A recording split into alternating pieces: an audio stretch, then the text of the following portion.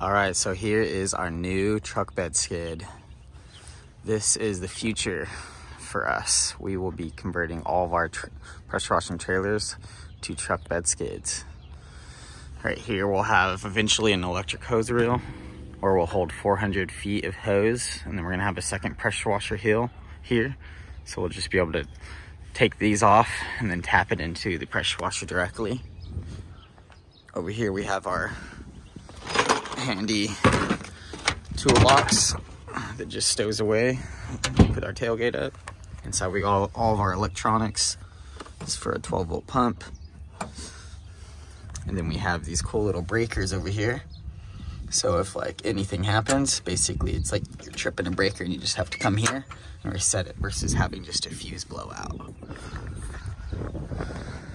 And then here, of course, we got our proportioner. And over here we got our garden hose, 1-inch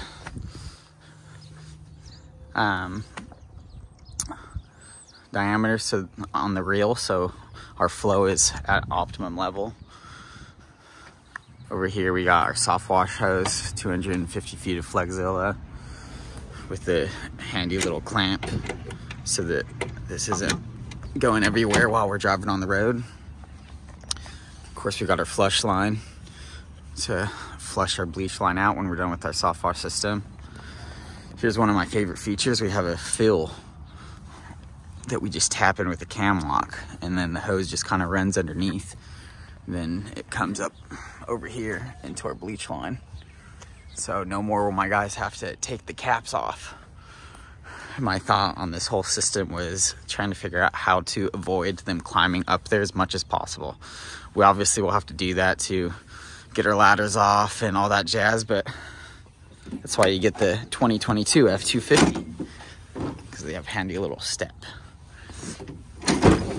And as we come over here, so here's our water tank, here's our bleach tank, and then here is soon to be a pure water tank that we're gonna, here in the center, we have some extra storage space, so we're gonna store extra things. You know, we have shelf right here, so we'll probably, our gas tank is under here, so we'll probably have a, keep that extra pressure washer hose if a hose blows out.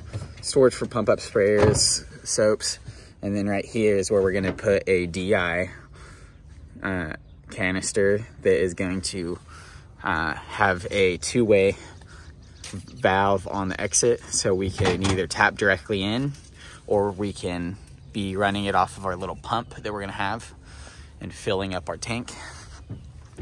And then we'll have the reel right here and the pump. Here's the little pump for Waterfed system. And then this is a nice little feature too. Little roll bars for them to get their ladders on and off. And then up here is where our surface cleaner will go. And then the surface cleaner doesn't go all the way back, so we have this little bracket, so we'll have also extra shelf space up there. So there you have it. There's a truck bed skid. Oh yeah, and then here's a bucket fill that comes straight from our bulkhead over there, so people can fill their buckets or people can dump the tank if for whatever reason. So anyways, here's the future of area window cleaning.